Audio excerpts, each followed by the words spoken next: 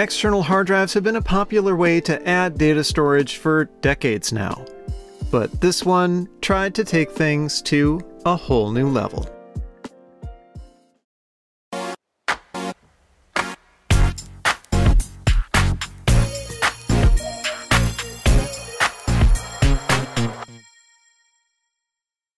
I stumbled across what at first glance looks like a big external hard drive. It's from MicroNet and called the SANcube, and a name like that suggests it's capable of more. Yet, on the back, instead of network jacks, it has 4 FireWire ports. That's not what one would expect, so I decided to take it apart, not just to give it a good cleaning, but also take a peek at what may be going on inside.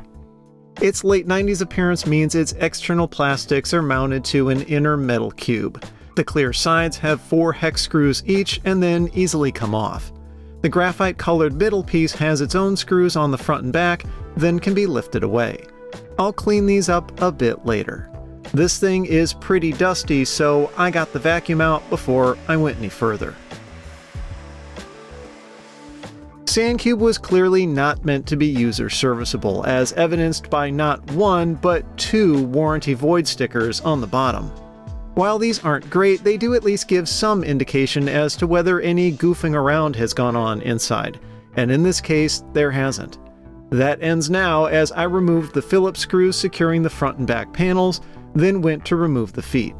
MicroNet was clearly serious about keeping people out, as these use security Torx screws with a pin in the middle. But I have a set of those screwdriver bits, so they weren't a problem. Next, the outer shell came off to give a good look at the drives. There are 6 in here, specifically IBM Desk Stars with a capacity of 46 gigabytes each. They're all IDE, and I was curious how they connected, so I disassembled the SANcube further. Unplugging all the cables revealed the brains of the operation, which is less complex than I had anticipated. There are 6 IDE channels, with each getting its own ATA to FireWire controller and a pair of FireWire hub chips to tie them all together. Okay, so where are the brains in this thing? Maybe on the back of the board? Nope, there's even less going on here. Just passive components and some small flash memory chips that support the controllers. So that means this thing isn't exactly a SAN or storage area network like one would expect. From a hardware perspective, it really is just a big external FireWire hard drive. What's the big deal? I pondered over that while I got it all put back together. The fan in the bottom did a good job of sucking in a lot of dust, which I cleaned out as I went. It's unfortunate this thing isn't more serviceable. With 6 hard drives, failures, especially IBM Desk Stars, is a win, not an if. So MicroNet's paranoia of customers getting inside likely cost it more money than it saved, since this sucker is heavy and was probably expensive to ship for warranty repairs. I got the outside of the cube wiped down, then threw the outer plastics in the sink to give them a good scrubbing. They started looking much better, but removing the dust also revealed the unfortunate scratches and scrapes this SANcube accumulated over the years, a sad side effect from this era of industrial design. But after they dried, it was easy enough to get the panels put back on, and ultimately this thing looks far better than when I got it. But does it work? I plugged it in and flipped the switch, and it powered on.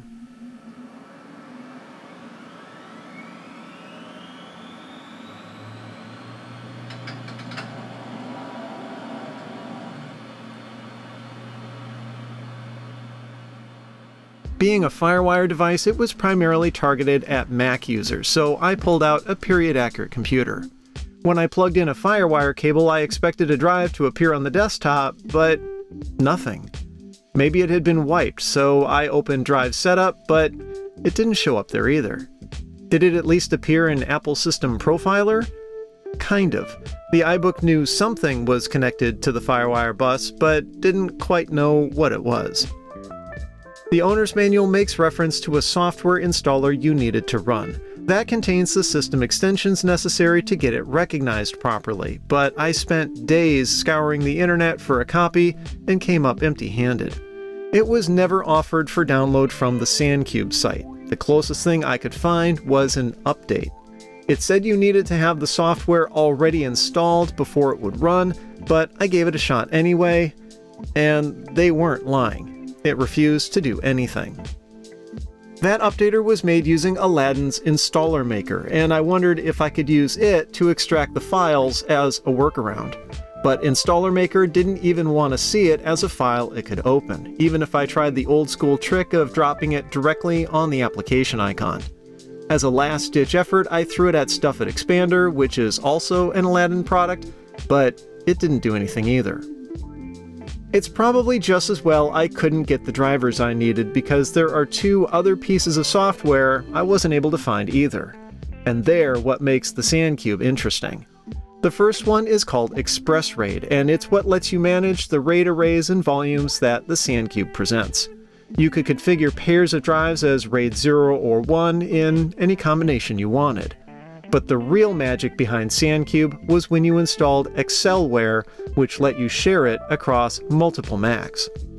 This is the reason why the unit has 4 FireWire ports on it, one cable for each computer. As long as FireWire was installed on all of them, it handled making the drives multi-access capable. That is to say, the computers could read and write data from the same volumes without stepping on each other or causing corruption. So this was a SAN in all but its name.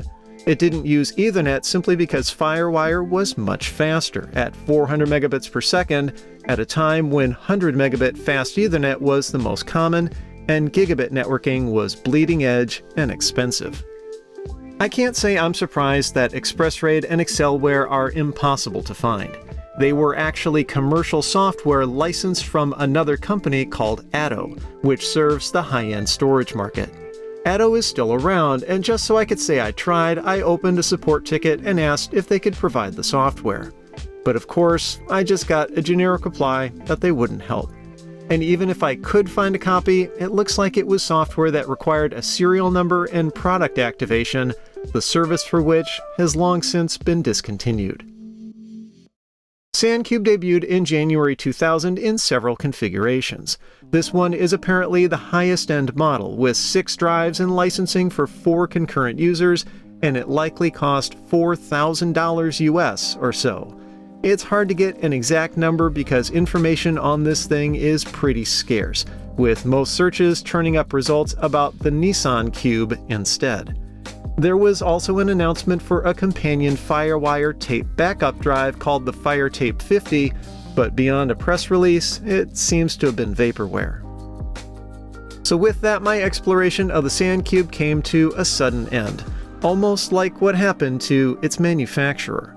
MicroNet got its start in the 1980s, selling external SCSI SideQuest and hard drives. It was bought by Ampex in 1998 after that company pivoted away from magnetic tape and towards digital video and audio production, which was a market in which MicroNet had a foothold.